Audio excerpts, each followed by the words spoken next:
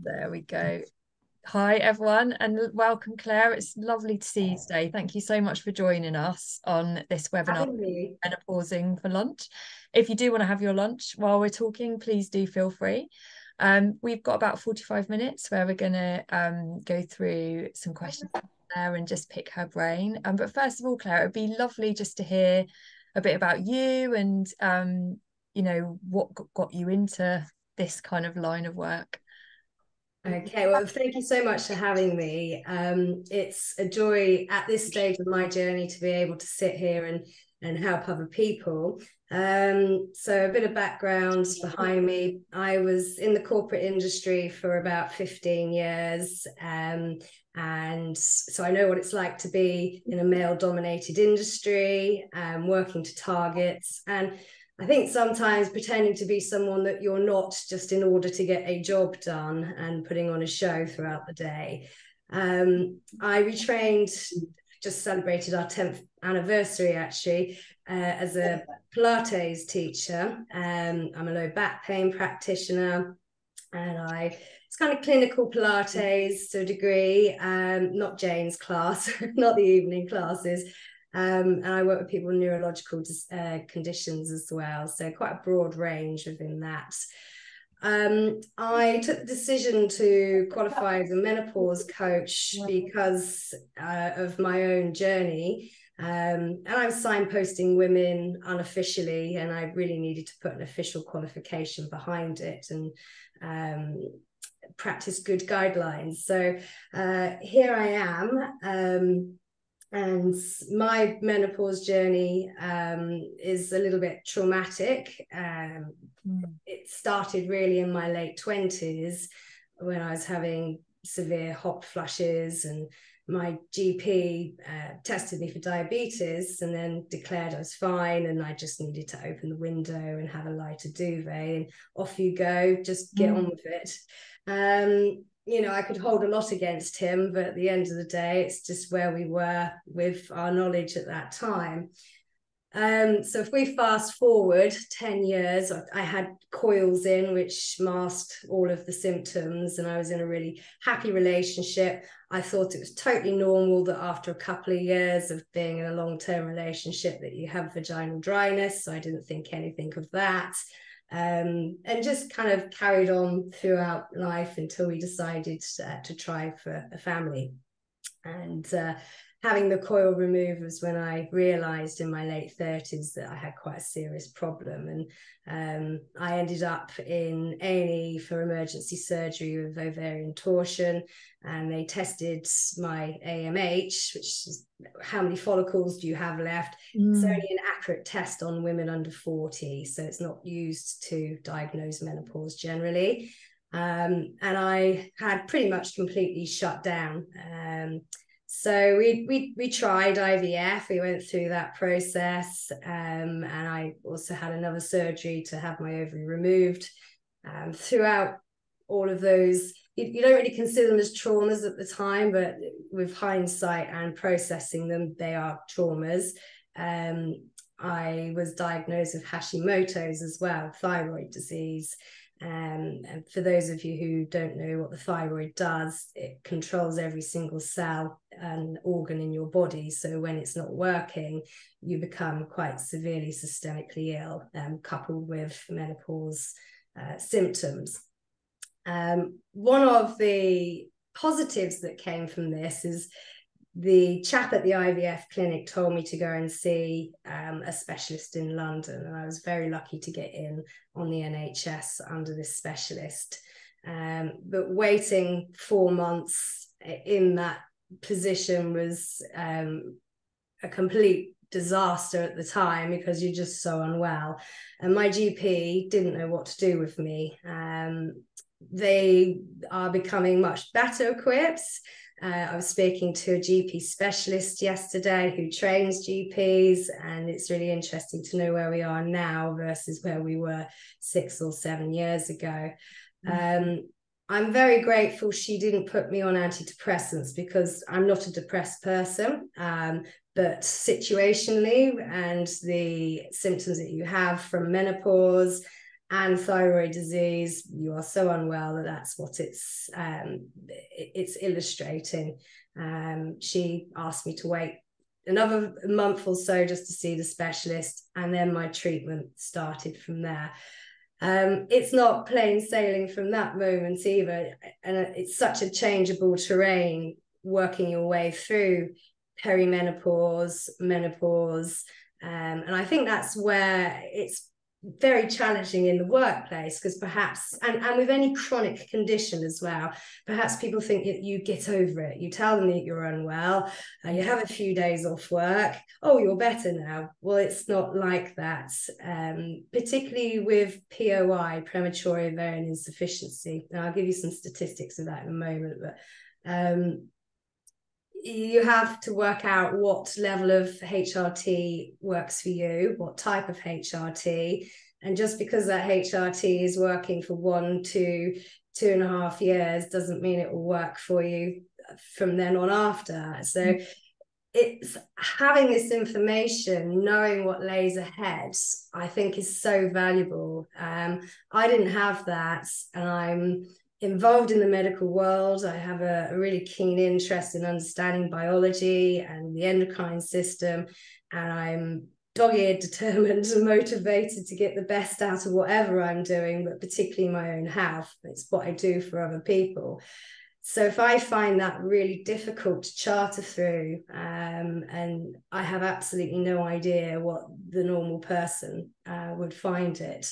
So yeah, here I am at this stage, feeling really well, thankfully, generally, most of the time, and able to pull all of that information in from the specialists that I've worked with, the qualifications that I have, but more than anything, my own life experience within that as well, and help women through what is probably can be the most challenging time of your lives, that's not just over in a flash.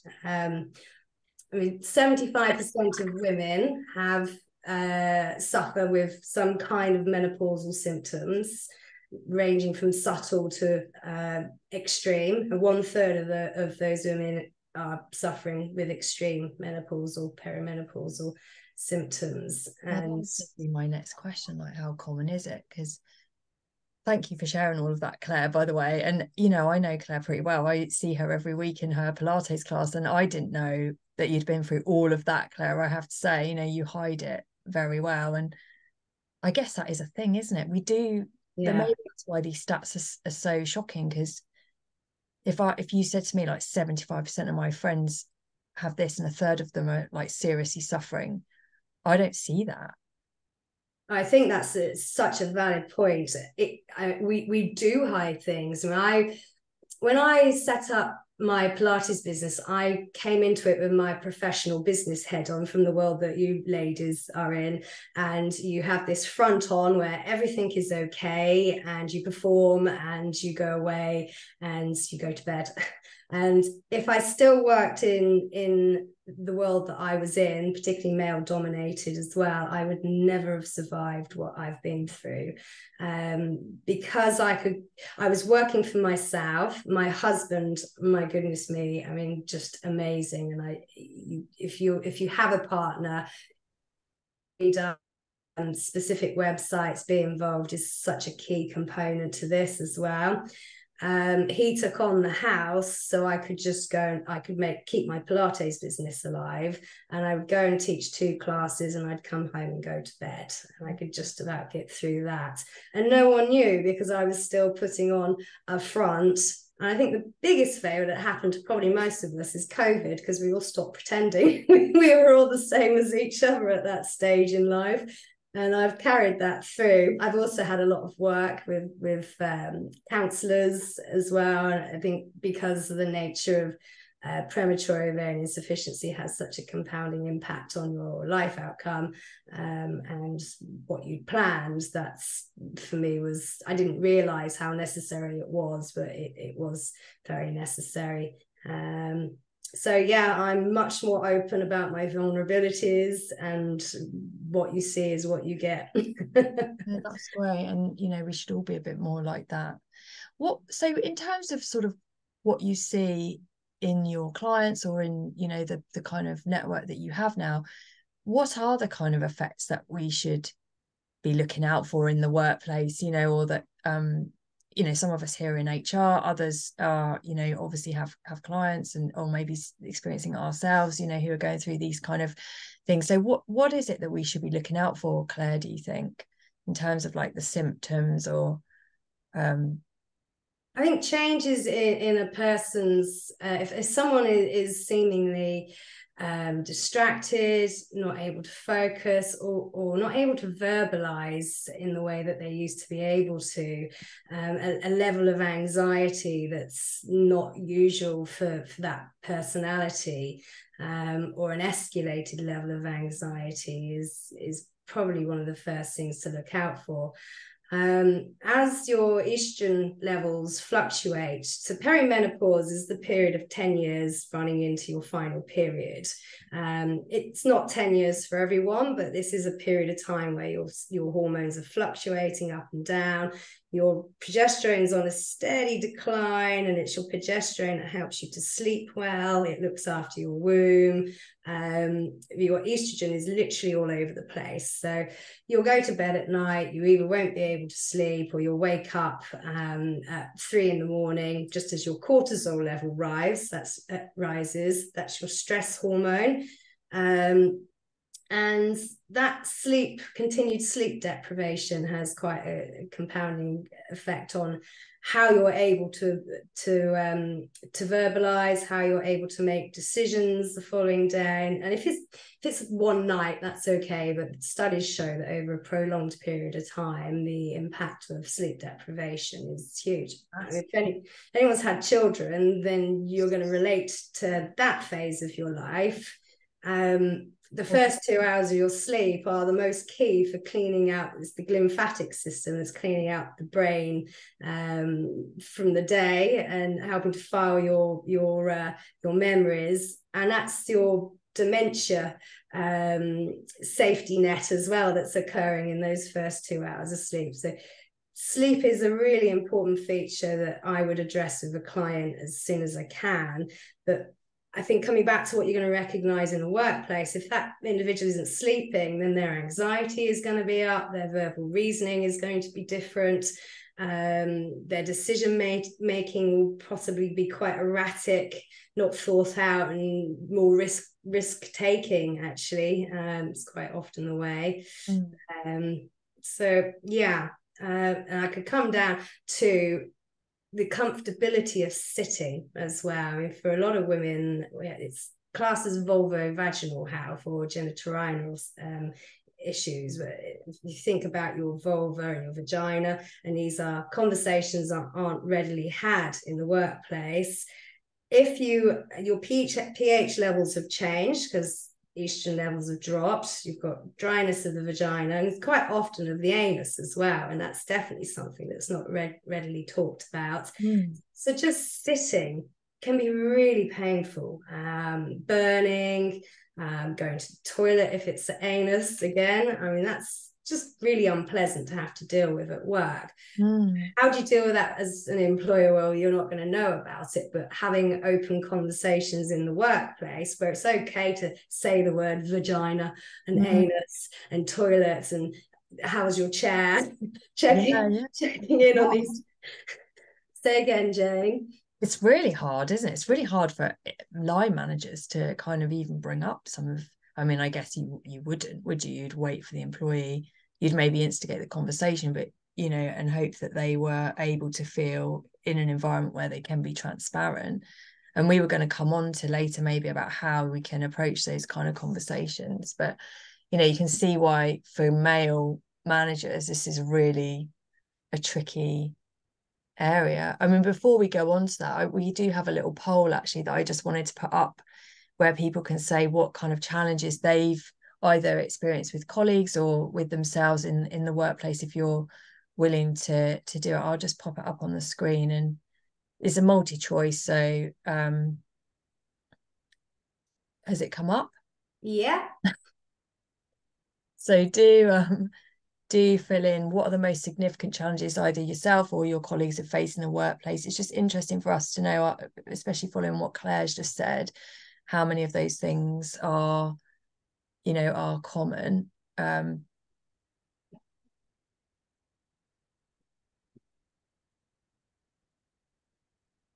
Oh, where's it gone? Oh, it's still coming up. Can you see that in the... Oh no, it's, I need to share it afterwards, don't I think. I'll just anyone else want to... Just waiting for people to fill it in. There we go. Just end that, and I think that'll allow me to share. Can you see the... Well, I like this. This is yeah, so you can see the big ones are the physical symptoms, the poor emotional well-being, and the kind of brain fog, as well as that piece we just talked about there, being able to talk openly. I mean, certainly, I'm sure, Nick, your experience as well, you know, that bottom one is a really big one around for our role as HR, is just helping to kind of normalize conversations about these things, not just menopause, but about sort of our health and mental health in particular. So yeah, do you have anything to say about these, Claire, or are you surprised? Or I'm not surprised, no. I'm not surprised. I mean, when I think back to working in an office environment that had no air conditioning as well, I mean, I was having such severe hot flushes every hour that would debilitate me, and I wasn't able to speak whilst I was having them. And there's lots of evidence to show what's happening to your brain during that moment as well. And the prefrontal cortex is which is your decision-making, rational thinking aspect, is shutting down at that point, and your emotional center is screaming out. So to converse or be in a meeting in that scenario, it needs to be acceptable for someone to be able to get up and go and walk out, I think, in that scenario, and it not to be ostracized for doing so. in work with your clients, sorry to interrupt you, do you have a view on how they would like those sorts of arrangements to be made, or how they would like this whole topic to kind of be brought up? Do you have a view on that? I've thought quite a lot about how I would like it to be managed. I'm going to share a couple of stories with you from clients. One came this week of a client who works in estate agents, and they're not allowed to use customer toilets. And therefore that... think about bladder urgency, incontinence. It's also common with perimenopause, postmenopause, as the muscle fibers change. And then the fear of not being able to use a toilet gets the nervous system even more overactive, and we're much more likely to have urgency to pee. And you can't use a toilet when you're in your work environment, even if it's at a client's destination. And that particular individual had to go and pee in a field. I'm a cyclist. I'm okay with that. But if I wasn't, then that's degrading, isn't it? And that's fearful. That would make me fearful to go to work at times. So that was something that crossed my mind. And I've also spoken to a lot of people. I'm on something called the DAISY Network, which is for women with premature ovarian insufficiency. When I say women, there are girls with it as well. I'm meeting someone on Friday who was diagnosed at 15 years old. And to give you some statistics, I'm 1 in 100 that's diagnosed below the age of 40, and 1.1 diagnosed under the age of 30. And if I'd had the correct diagnosis at 27, 26, then I would have been in that 0.1% of the population. But how do they get on at work? They have to start their career off with less energy than their peers, with erratic medication absorption issues, emotional, psychological impact as well. So everything that natural menopause gives, plus a whole bucket load more, and they spend their whole career feeling inferior. And it's our own thought process that we have about ourselves. Is it actually the reality? Probably not. But they feel inferior. They feel like they can't climb the career ladder, and therefore they become more introvert and step back. So how would I like to see that managed in the workplace? But if you're in a male-dominated environment, that is really tricky, because actually, I remember being told my menopause specialist was a man, and at the time I was so angry with everything. I was like, what does a man know? And actually, he's the most amazing man. I'm so lucky to have him. But yeah, perhaps in that environment, you have this managed from an independent HR scenario, and you have a package of surveys for people to fill in, and if they're ticking the right boxes, that they're struggling with vulvovaginal health or menopausal issues, perhaps there's a local WhatsApp group that they can become a part of, that they can meet at lunchtime. So you create a community. I'm thinking of Howby Park, where you've got lots of satellite working in small office scenarios. If you're just working with yourself all day, you only have your own thoughts to contend with as well. And creating like-minded communities, I think, are really, really important. And that can't always happen in the workplace, but perhaps the workplace can facilitate it. So almost like signposting. Yeah, people can go for support. So I guess as HR professionals or as managers, we need to have a role in kind of educating ourselves where people can go to support, so we can be that signpost. But I think it's about almost like, how do you bring up that topic? It's a bit like when you can see someone's suffering with mental health or even their physical health, there's less of a barrier to now, especially with the mental health thing, to sitting down and saying, actually, are you okay? And there are some great tools out there actually for structuring conversations around mental health. Like from Mind, we use Mind wellness action plans. But I'm just wondering, actually, those wellness action plans can apply in many different scenarios. It doesn't just have to be about mental health. There's no reason why we couldn't use, as HR professionals and supporting our line managers, to use wellness action plans even for these type of topics. Because it's a great, I don't know if you've ever used them, Claire, but it is a great way of just structuring a really open conversation about what do you need to be the best version of you at work. And for managers, those questions often don't come naturally. So feeling like they're using a structured resource from somebody as reputable as Mind is very reassuring. And you can kind of send the toolkit out to the employee first to say, have a look at this, have a think about it, fill out, if you want to, fill out the answers to the questions, and then we can sit down and have a chat. And then, so again, you're giving the employee a safe space to bring up some of those topics without you having to go, are you suffering from the menopause? Do you know what I mean? Like having that awkward labeling conversation. I love that idea. And I think for the employer in that scenario, to have someone come in and one-to-one with them on what to expect and how to coach the individual. I mean, I would have absolutely have hated for my boss at the time to have sat down and spoken to me about it. And this doesn't happen so much, I hope, in natural menopause, but particularly with premature ovarian insufficiency, surgical menopause to a degree where you've had ovarian cancer or estrogen receptive breast cancer, is menopause, where women are put into menopause because they're having such horrendous PMDD, which is intolerance to progesterone, your own progesterone, and you have just the most awful premenstrual tension, but it's called PMDD. Yeah, I mean, it's shame for us at the time. The trauma and the shame attached to it is absolutely huge.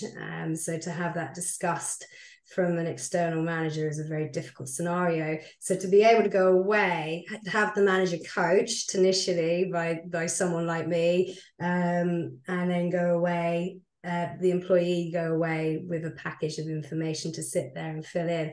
you've got to open the conversation up on your side as well as the manager's side. It's got to be the shame of it's got to be taken away, the taboo's got to be taken away.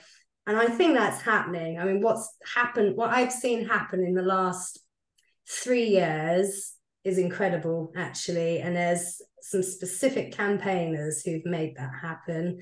And it's quite tremendous. So I hope that filters through at all ends and all I think types. it definitely is, and there's definitely from a professional point of view, I can see there's more companies are saying, well, you know, what should we be doing about this, or should we have a policy?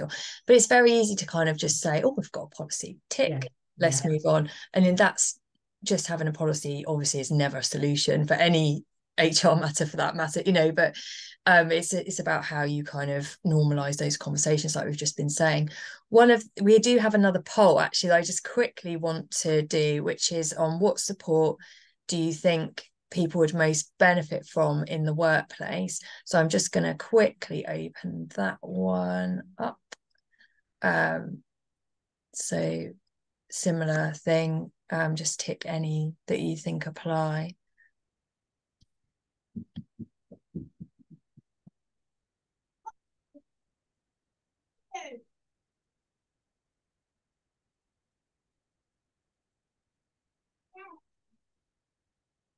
Whilst we're doing the poll, I thought I'd give some statistics because it's really quite provocative.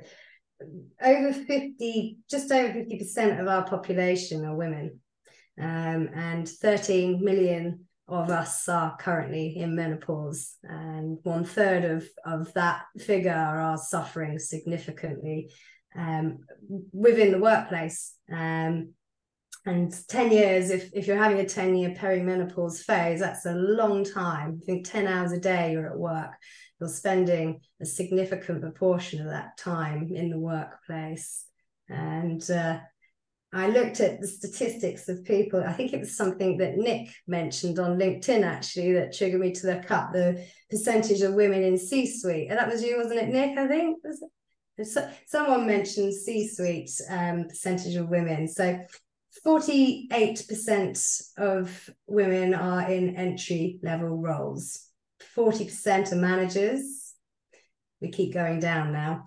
30% senior manager, 32% vice president, 28% senior VP, 26% are in C-suite. And all that knowledge and experience and brilliance that you've learned across your career and able to apply is just not being brought forward. And I strongly suspect, and I know it's because for many women, they're just not able to balance the pressure of that role along with life and what they're going through. I'm just thinking back to one of the responses from the Daisy Network, and I think she was a lawyer, and she said actually her work was really, really understanding, and they let her go part-time, but even then it wasn't enough for her to be able to continue with a role at that particular level. And maybe that's the right thing. It really is a time actually to nourish your brain and to come away from pressures. It's the most inflammatory time of your lives. And if you go into it with cortisol spikes all the time because your stress is unusually up and down, and you're just going to compound your symptoms by keep on bashing away to maintain the person that you were. Doesn't mean that you can't come back into things in a different way once you've rebooted, if you like. And one of my favorite phrases of this is the topography has changed and you have to rewrite a map to fit in around where you are.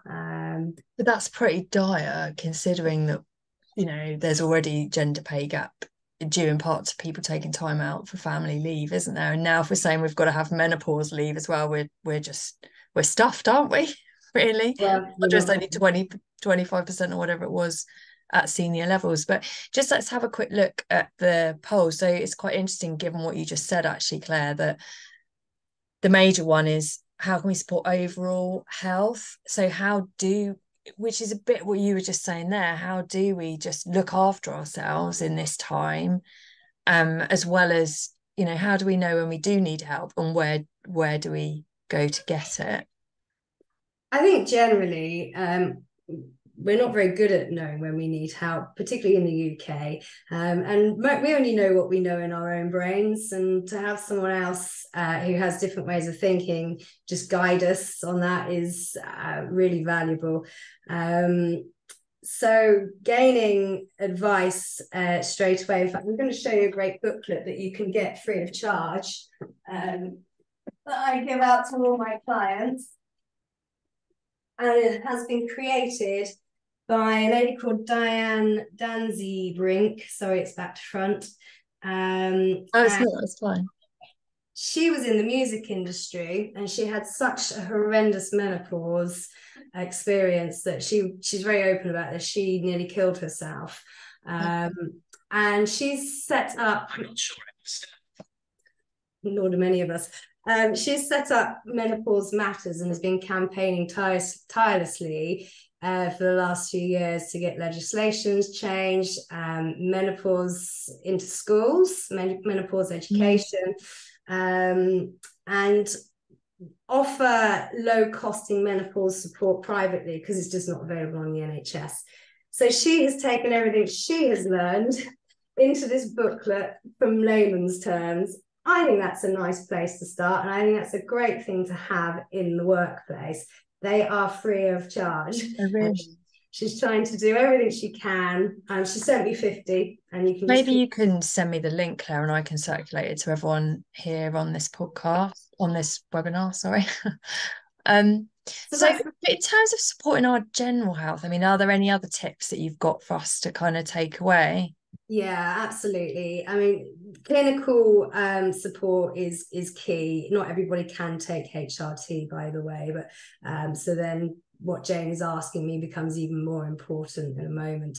But making sure you're on, if you are able to take HRT, making sure that it's actually working for you. And if you're still feeling rubbish, then you need to go back and see your primary care GP and increase your dose. And that's the bit that's a grey area, because not all GPs are trained, and that's where I support people as well, and GP specialists too. But if you're just taking the clinical approach and not addressing anything else in your general wellness and health, then there's only so far you're going to get. You need to be looking at brain health, heart health. This all sounds a little scary, but brain health and heart health are really key. Particularly if you're not on HRT, you have estrogen receptors crying out for estrogen. So if you're still, if you're not very active, or you're not challenging your brain and checking in where your brain is regularly, annually. Checking where it is. Well, it's not there still. You can do an annual test online. Oh, really? Yeah, there's something that I share in my course that's verbal reasoning, patterning, and just, you know, it's going to alert you to where you are with your cognitive abilities, and therefore do you need to take up Sudoku? I don't know. It's something new, a new task. We talked about this yesterday, Jane, but I'll come back to that in a moment. Heart health is really key, particularly if you're early menopause or premature ovarian insufficiency, because of a buildup of plaque in the arteries. So you need to be eating omega-3s, omega-6 balances need to be good. You need to be looking at what you're eating from an inflammatory perspective. So that's sugar, alcohol. Oh, I've said the alcohol word. And Mediterranean diets are great examples. Looking at fasting is being shown to be really helpful for people who've got metabolic issues, pre-diabetes. So these all come into a much bigger, longer conversation. But if you're noticing that you are piling on the pounds around your tummy, it is quite it's normal to a degree, because your one type of your estrogen is now no longer producing. You've got a different type of estrogen in there, and it sits on the belly around the uterus and provides a little bit of estrogen, just in a slightly different version of it. It's estrone instead of estradiol. And it's the sort of fatty bit. But if you're getting larger all the time, this is fat growing on organs, etc., metabolic syndrome, which is linked to menopause, when you're not taking care of your intake, and you can't intake like you were in your 20s. So it's as simple as that. And exercising, presumably. Yeah, so exercise, but it's understanding the different types of exercise. So it sounds like a one-stop shop. You've got cardiovascular, which is good for brain health and good for heart health, and good for verbal reasoning again. You've got strength training, so important, and lots of women totally miss out on strength training. I don't want to have big muscles. It's not about the aesthetics. It's about, these are your suits of armor. So they have your amino acids in there. So if you're ill, inactive, then your organs feed off of your muscles. So they're absolutely essential for keeping you alive. And they help to tug on the bones to help stimulate bone density. So when you go into menopause, your bone density drops by up to about 30%. You are reliant on what you'd created in your 20s, because you max out your bone density about 21. So if anyone has young girls, please make them do impact exercise. Not horrendously impacting, but good moderate impact exercise at a young age. It's so like, what do you mean by that? Well, football, running, jumping, skipping, anything like that is great. You do need to be a bit careful, because bones are growing and you can damage the end plates if you're doing really high impact stuff all the time. But it's having that good balance of skipping, jumping, running versus swimming and cycling, which don't do anything for bone density. Oh, really? Oh, that's annoying. And and computer gaming, but they do great things for your soul. So strength training for bones, for sarcopenia, your muscle loss decline is huge, again, because of an estrogen decline. You have to work harder in your 40s to maintain what you had in your 30s, even harder in your 50s, even harder in your 60s, and you have to keep applying that logic. And it's actually quite a joyful thing to do. I mean, what's bad about doing a bit of exercise? 3 times a week with strength training, 5 times a week with cardiovascular. And then we've got another category, we've got 4 categories in exercise. We've got stretch and balance. So lots of studies show that regular stretching and flexibility is actually good for your for arteries, keeping your arteries lengthened. And we've got balance with falls, etc. as well. So you could go yoga, tai chi, Pilates. They all tick in fact, Pilates ticks the strength training box to a degree. Oh, does it? Oh, good. It does, but you still need to do 1 session a week that you don't like, with weights and to push the boundaries. So that's interesting, Claire. And then the final one, sleep, I've already gone into detail about, and I run sleep camps with people to try and look at elements of why they're not sleeping. And ultradian rhythms is a real fascinating thing that I'll try and touch on quickly in a moment as well. But nervous system work as well, brain exercise, mindfulness. If you are always switched on, your brain's not designed for that. We have circadian rhythms, but we also have ultradian rhythms, where brain waves have been shown every 90 minutes they go through a cycle. So when you wake up in the morning, you're coming up on one, and then after 90 minutes, you're having a bit of a dip.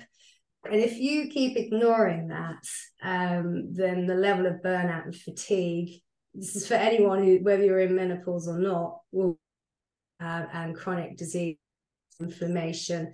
And if you're already in the most inflammatory part of your life with menopause and you're not sleeping properly, then it literally is a recipe for a car crash.